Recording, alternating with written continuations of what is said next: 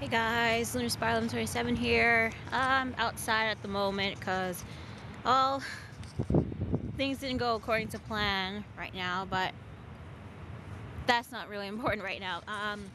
So Bleach chapter 508, Like a Raging Fire. This was a really, really good chapter. Basically, how it starts off.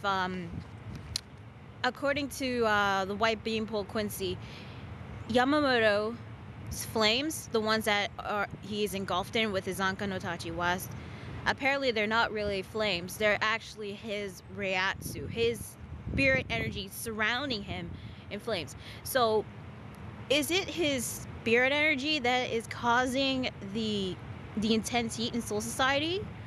I don't know. I think it might be, but you know, right after that, Yamammoto, he says that he's gonna take on Yuha, finish it quickly before Yuha, and everyone in Soul Society is engulfed in flames. As I said before, Yuha has made Yamammoto very, very desperate to activate his Bankai. So Yamammoto, he's very, very confident in his abilities. Hell, he says that, you know, without Bach's sword, he can't even lay a hand on him. But he still has his Quincy arrows, but they proved to be useless against Yamammoto because I think he like destroyed it or he swatted away or something when Yuha shoots one. Apparently those arrows are also the same arrows that killed Chojiro Sasakibe. I thought they were lances, but I guess not.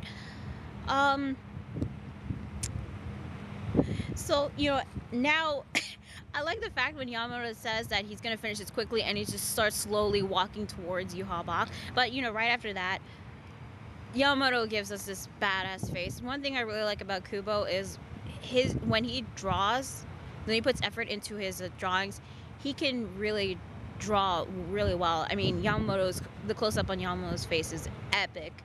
Also, you know, anyway, Yamamoto decides to head towards Yuha, but as I said before, him being the new main villain, he has another trick up his sleeve.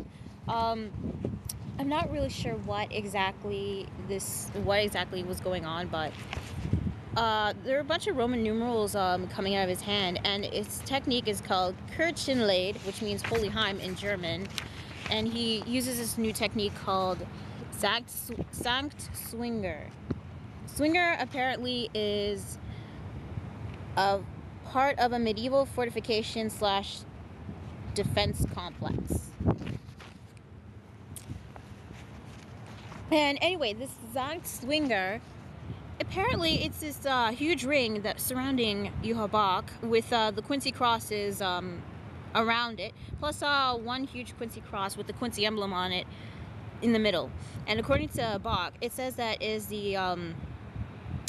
is a offense and a defense technique, and a very powerful technique from the Quincy's. According to Bach, if you step inside, the light of God will tear you asunder. So if Yamamoto steps in, the light of God will probably obliterate him. But Yamamoto does something epic. I mean, he's not fazed by this at all. So he stabs his sword on the ground and he does this chant. I have it right here. O corpses, ashes of the dead, scattered by my flames, lend me your aid. For a spell I shall grant you the pleasure of battle. And I was right. Whether there's a when there's a west and an east, there's a north and a south. And there is a Zanka no Tachi South. Kaka Ju Mano Kushi Dai Soji. Grand array of 10 trillion dead and buried by flames. So Zanka no Tachi South is basically Yamammoto summoning 10 trillion scorched skeletal bodies. He freaking summoned the undead, basically, from the pits of hell. That's what it looks like, and it looks freaking epic. and you know, that's when the chapter ends, and I gotta admit, I freaking love this chapter. Yamammoto surprises me more and more with these new Zanka no Tachi techniques. And you know, since there's a south, imagine what his north could be. I mean, I don't know what can possibly top 10 trillion corpses scorched with weapons.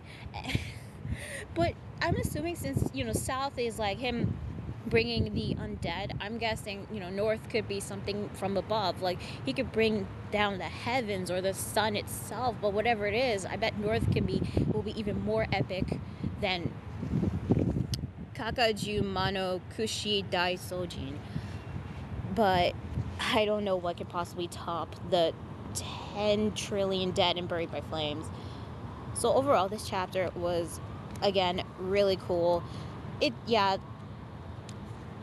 This chapter, it was a bit short, but it was still epic when it came to the action. And you know what? If the Bleach anime does come back, and it would be really awesome to see this animated. So overall, I freaking love this Bankai. I can't wait to see what happens next. And I'm still not counting out Yuga Habak yet. I mean, for all we know, he still has another trick up his sleeve. He is the new main villain of this arc. It felt like this arc has already started, and I'm loving it already. So yeah, you know, for this chapter, it gets a 9 out of 10 for me. I freaking loved it. Yamammoto's Zanka no Tachi is epic as always. I cannot wait to see if there is a north. And you know, I have a question for you guys. Hypothetically, what if Aizen didn't seal Ryujin Jaka, and Yamammoto had no choice but to use Zanka no Tachi? Do you think Aizen would be able to win, or will he lose to Yamammoto's Bankai? You know what, let me know in the comments below if you like. So yeah, again, this chapter was really great. I can't wait to see what happens next. So that was Bleach chapter 508. I'm Nurse Spiral 27, and I'll see you guys later. Bye!